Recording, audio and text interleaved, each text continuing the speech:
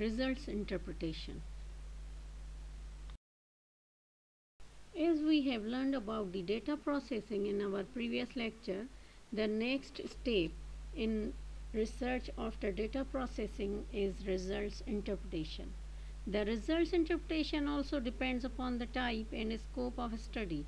The results obtained in the form of tables and graphs or charts or diagrams are interpreted or explained with the support of previous literature. The answers of why for your results are the interpretation of your results. You will convince the reader or audience by your reasoning about your findings. Convincing by reasoning is the tool to interpret results. Certainly, the interpretation will be different for each type of study. The results of your study should be clearly explained so that other research fellows can get help from your study. The results should be interpreted to the point and on merit basis. It means that you should explain all the results as those will be a new addition to existing literature, and other investigators must be benefited by your study. If the results are qualitative, then the textual material is explained from an interview or talk or questionnaire or observations.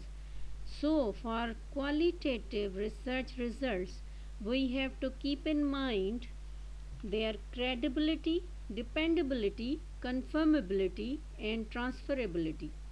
When you explain the results with the consistency of your data, it is known as credibility.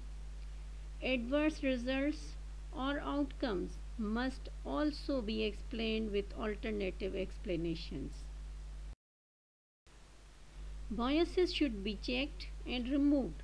If the data can be replicated, replication you have studied in previous lecture, it means the results are dependable.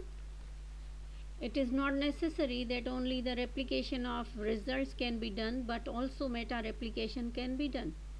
Confirmability means that the reviewer or other researchers must have access to the data, and they can do their own analysis, and they can review the analysis and can also confirm your interpretations.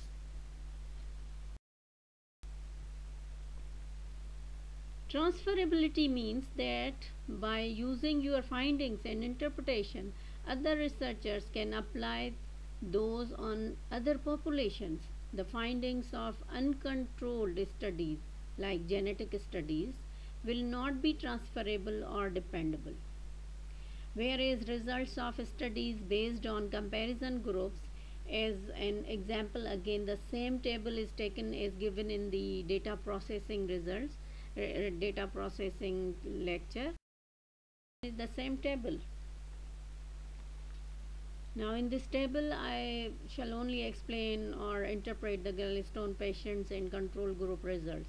Here the serum calcium concentration of gallstone patients is significantly as P is shown less than 0.05.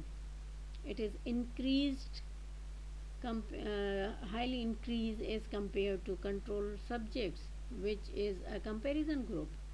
Now we have to support our result with literature, that why it is so. Hence the second point here, that this observation is in agreement with findings of Verma et al. It means our results, they are comparable with the findings of Verma et al. Verma is the scientist. So now we have to give reason from literature why it is so, right? We say that it may be because of supersaturation of bile with cholesterol occurs in most patients with gallstones, and the reference is given here as 20. It means it is taken from the literature. You are not saying so, but it is taken from the literature. So first we have given the wording to the results, and then we find some studies that supports our study, and then we will find the reason why it is so in literature.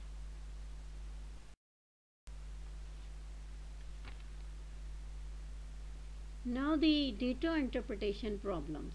If you have big data, it means you have big trouble. We know that certain data interpretation has problems and sometimes pitfalls, and those will appear when we analyze that data.